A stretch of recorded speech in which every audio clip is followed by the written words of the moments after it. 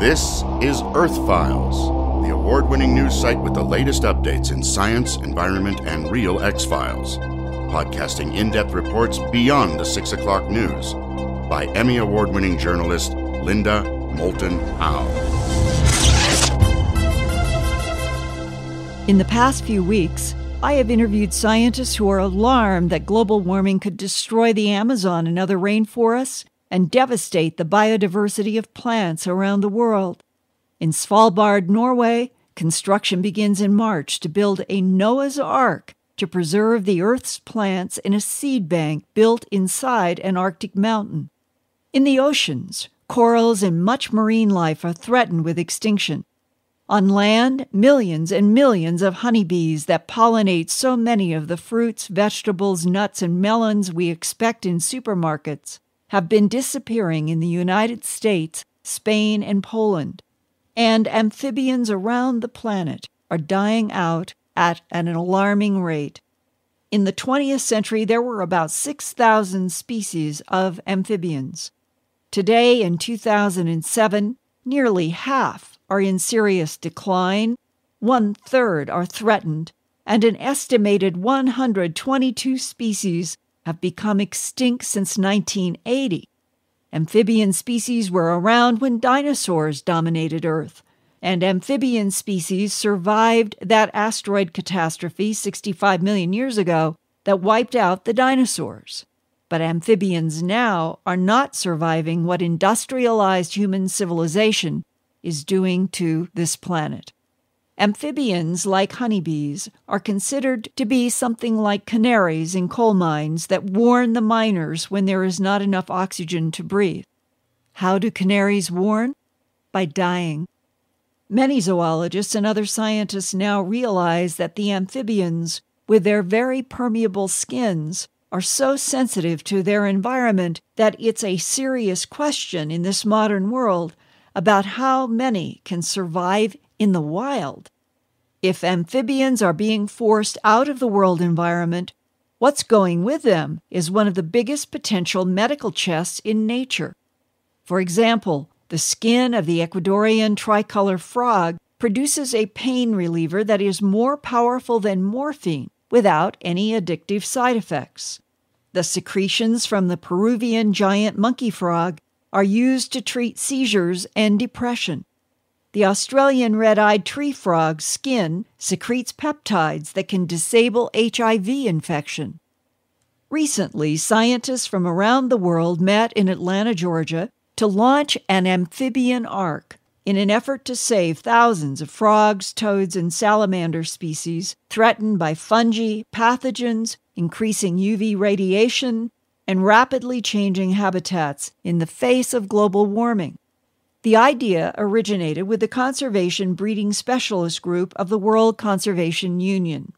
The goal for the Amphibian Ark is to have zoos, aquariums, and botanical gardens around the planet construct biosecure facilities to preserve at least 500 each of nearly 2,000 endangered amphibian species, especially frogs.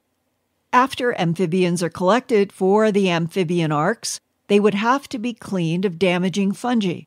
Raising funds for such an international effort is linked to an upcoming global publicity campaign that will be designated in 2008 as the Year of the Frog. One of the world's leading amphibian researchers is Andrew Blaustein, Ph.D., and director of the Environmental Sciences Graduate Program at Oregon State University in Corvallis. I asked Professor Blaustein why scientists are now saying it is urgent to build amphibian arks around the world. Well, it seems like we're at a desperate point right now. We have a major extinction event on the planet. Extinctions are natural processes, but the rate at which extinctions are occurring across the planet in almost all taxonomic groups, different types of organisms, from plants to microorganisms to big mammals to frogs, is unprecedented. At this point, we're losing species at such rates that we're so desperate that we're trying to do everything we can to preserve some of these great species, such as amphibians, and many of those species are frogs. Could even the Amphibian Ark be too late? For some of the species, it's going to be probably too late. For example, the golden toad, which used to be really common in Costa Rica, they're gone. In modern times, there were about 5,700 species of amphibians, maybe 6,000, okay? It is estimated that 43% of those species have populations declining, 32% of them are threatened, 168 are presumably extinct. Of that, about 122 probably became extinct since 1980. So you're talking about 6,000 species, 43% are declining, 32% are threatened. 122 have become extinct since 1980, and this is worse than birds and mammals. Amphibians are hit harder than birds or mammals, like dinosaurs. They're gone. What do you think is causing these die-offs of amphibians around the world? Well, I've always said that there are multiple causes for amphibian extinctions, and I'll name a few of them. Habitat destruction, habitat alteration is obviously one of the major causes. There are different types of pathogens. There's this fungus called the chytrid fungus, but there are also water moles, such as saprolegnia. There are viruses. There are bacteria. Then there are also climate change problems, increasing temperature, global warming. There's ozone depletion and UV radiation. Of course, there's pollution, contamination. There are introduced exotic species. I mean, bullfrogs were introduced to the western United States. They're not native, and they're eating and competing with native western species. So there's all these things going on. What is worst case if the amphibians continue to go extinct? If you took amphibians away from the planet tomorrow, you would see a very big change in ecosystems. Amphibians are really important predators. They eat billions and billions of insect pests per year, and they eat other things too. They'll eat vertebrates, they'll eat snakes, they eat fish, some of them eat birds. But you would notice great increase in mosquitoes and or flies and things like that. They carry a lot of diseases that humans get. Also, lots of things eat amphibians. There are lots of fishes that eat them, birds eat them, mammals eat them. So the ecosystem would be drastically changed. As a matter of fact, in some ecosystems, such as in the northeastern forests of the United States, the amphibians sometimes comprise the largest group of vertebrates. There are more amphibians, if you weight them, added up, than there are birds or mammals, for example. So they can be really important. What do you see this Amphibian Ark project doing?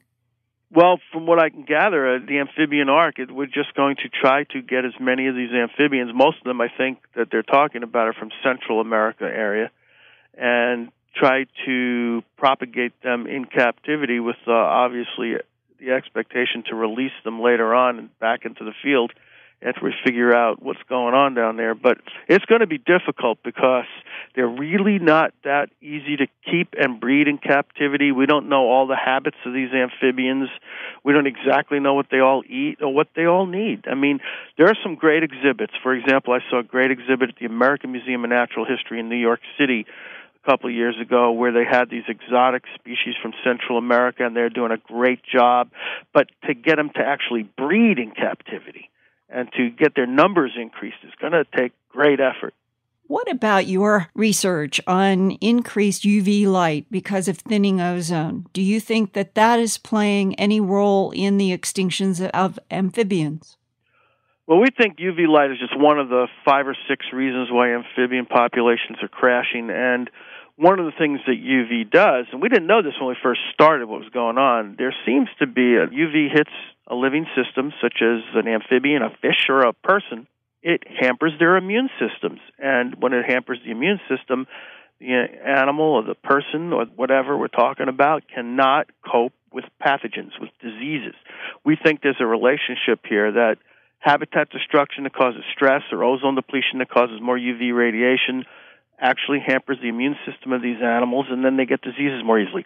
I don't think it's just, for example, a pathogen moves in and starts to wreak havoc. I think some environmental change induces some other changes where the pathogen gets to go rampant.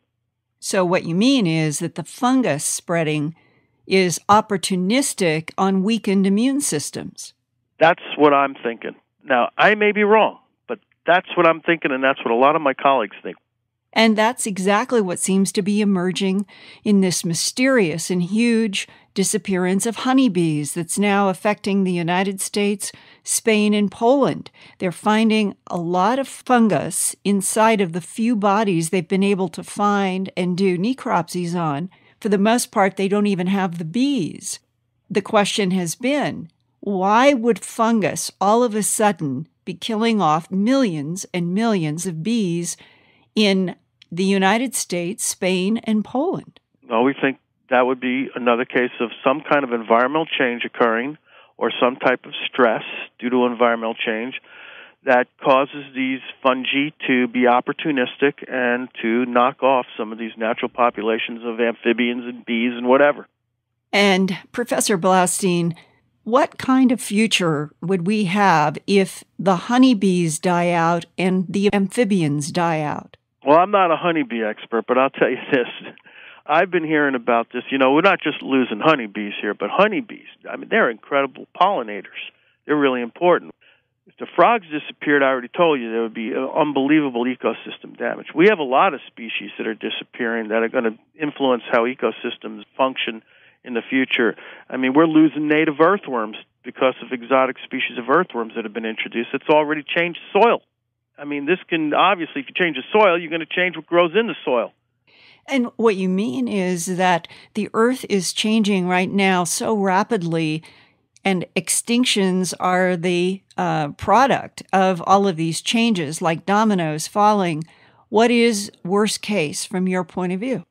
Well, that's a good way of looking at it. I mean, the fact of the matter is I can't tell what's going to happen in the future, but we could make some predictions. As a matter of fact, I have a colleague who works with me.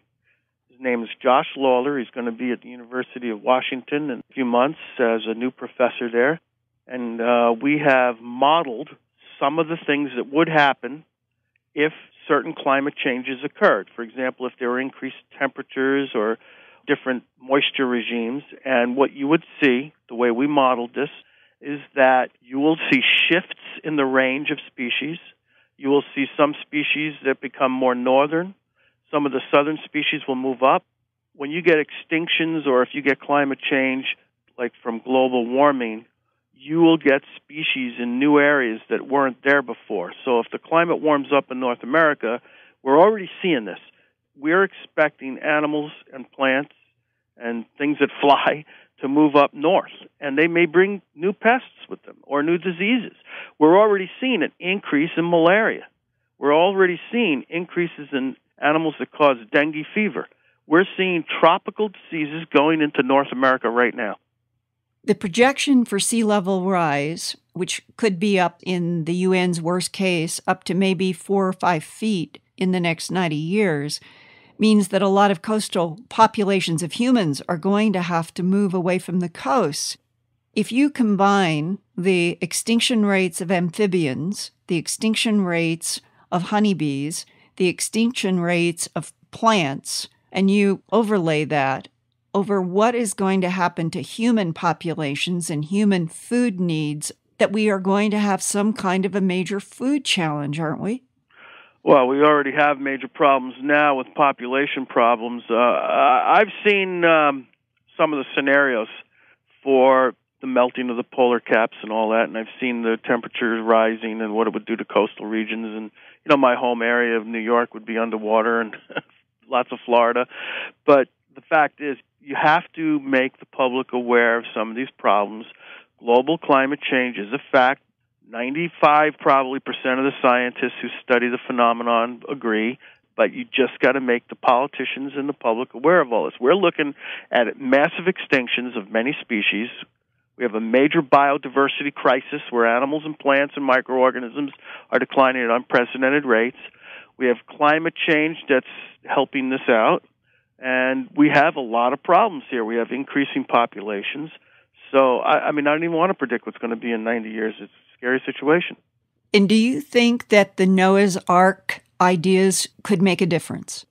I think it's possible. It's going to be really difficult. As I said, it's like a desperation move where you have to take all these animals from their native habitats and try to rear them in captivity, propagate them, and release them.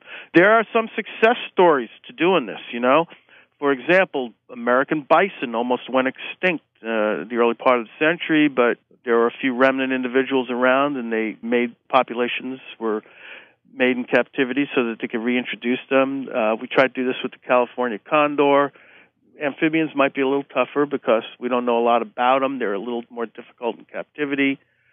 But it's what we have to do. That's about it. I mean, I don't know what else to say. It's a desperation move. I'm talking about a group of animals, the amphibians, that were around when the dinosaurs were around. They were around before the dinosaurs. Now they're starting to get hit. They survived all that stuff, and now they're going down the tubes. The amphibians were there when the dinosaurs were there. They made it. And now they're not making it anymore. They're hurting. In 2007, what kind of work will you be doing and others doing trying to save amphibians? Well, what I'm doing right now is working on some diseases. I'm working on that chytrid fungus, and I'm working on saprolegnia, which is a type of water mold. These are two types of diseases that have hit amphibians where I live in the Pacific Northwest, but they're also global. They're all over the world. We don't exactly understand everything about the chytrid fungus. We don't know where it came from and why it's starting to be so prevalent all over.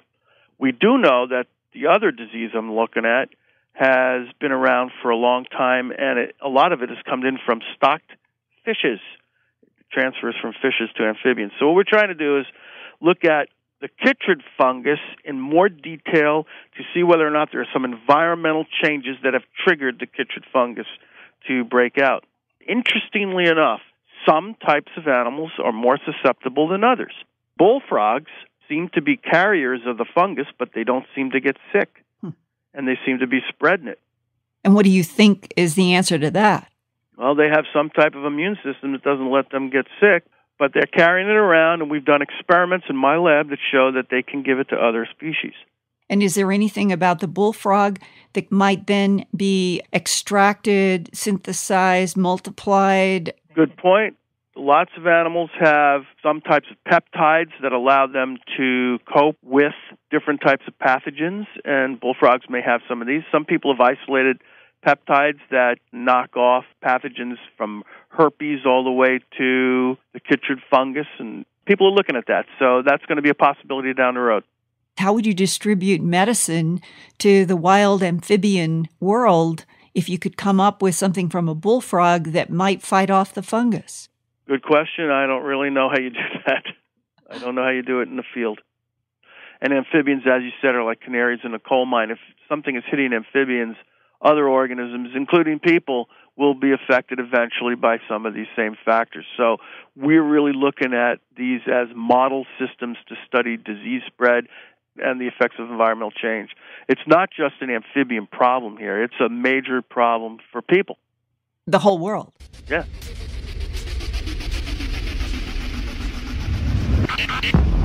Thanks for listening to this Earthfiles podcast. From the edges of science, environment, and real X-Files. Go to www.earthfiles.com to see more than 1,000 Earthfiles reports with photographs, drawings, and documents. And visit Earthfiles every day, every week, for new reports and new podcasts. That's www.earthfiles.com.